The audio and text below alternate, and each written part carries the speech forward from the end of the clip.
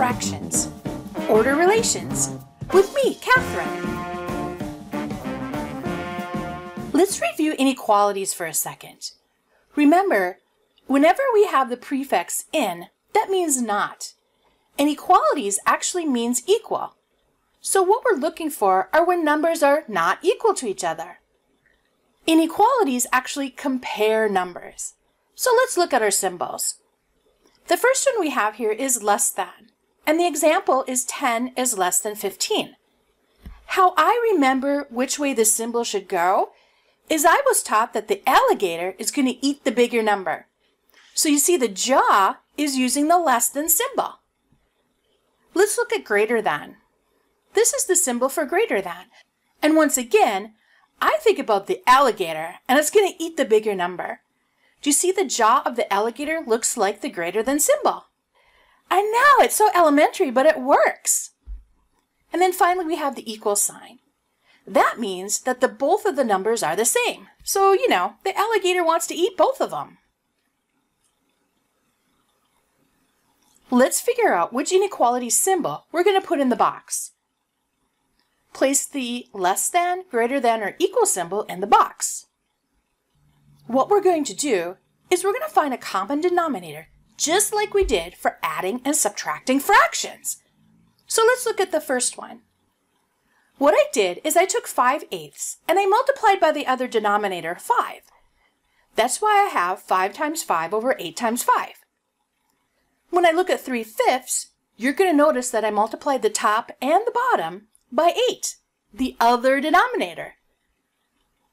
When we multiply, we get 25 over 40 and 24 over 40. Since the denominator or the bottoms are the same, we're just going to look at the numerators, or the tops. So which is bigger, 25 or 24?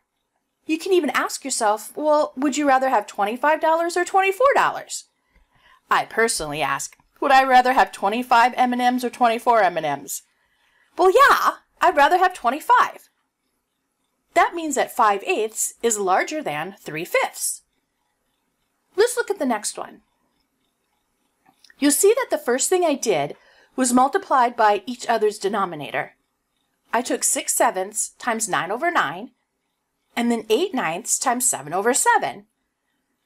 When we multiply, we end up with 54 over 63 and 56 over 63. In this case, since the bottom or the denominators are the same, I don't care. So which number is bigger, 54 or 56? Well, in this case, 56 is larger. So that means that 6/7 is smaller than 8/9, or 6/7 is less than 8/9. Here's 2 for you to practice. You're going to pause the lesson, figure out which symbol to put in there, and then press play to check. Let's see how you did. So we have 2/9 and 1/3. Once again, I multiplied by each other's denominator. So I took 2/9 times 3 over 3, and then 1/3 times 9 over 9.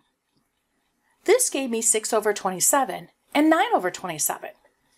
Hopefully you see that 9 is bigger than 6. That means that 2/9 is less than 1/3. Or the alligator is eating 1/3 because the 9 way down here on the bottom is larger. Let's look at the second one. Once again, I multiplied by each other's denominator. This time, I didn't color them.